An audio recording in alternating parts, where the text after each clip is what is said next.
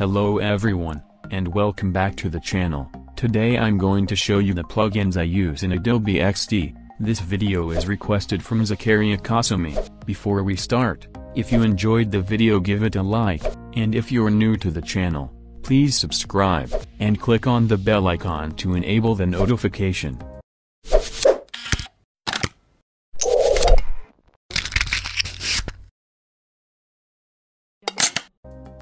As you can see, I have opened this project with 3 artboards, and they are disorganized. So the first plugin I really like is ArtboardPlus. Click on it and select Rearrange Artboards into Grid, and it cleans and organizes artboards so you can do things faster. The second plugin that I really like is Color Scale. Select a shape with the color, then click on Color Scale plugin. It shows the base color, scale mode. You can select to scale your color to white, black, complementary color, or to random color. The length shows the steps it takes to reach the scale mode. In this case it takes 10 steps to reach the white color. The third plugin is Content Generator. This plugin can generate names, dates, cities, phone numbers and lots of other content.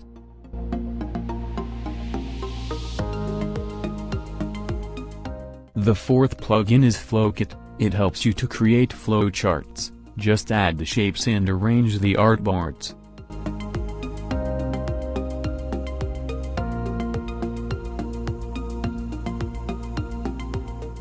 The fifth plugin is Icons for Design. This is the best icon plugin, which has lots of SVG and editable icons.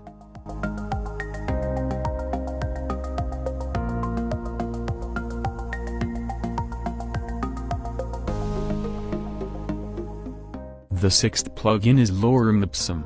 This is a great plugin to generate dummy text. It supports multiple languages.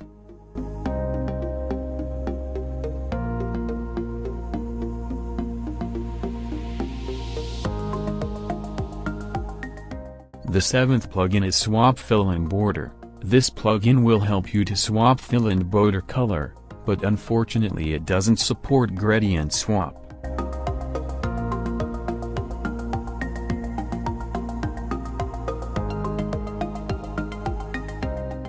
The eighth plugin is UI Faces. This plugin generates images from 7 places. It's a good plugin to have in your Adobe XD arsenal.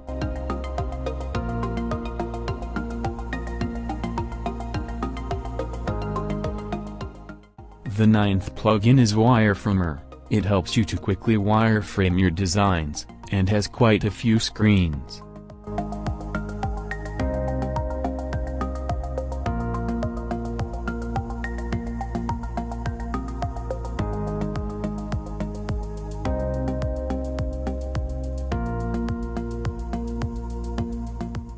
The last but definitely not least plugin is unDraw, a great plugin to find free and editable illustrations.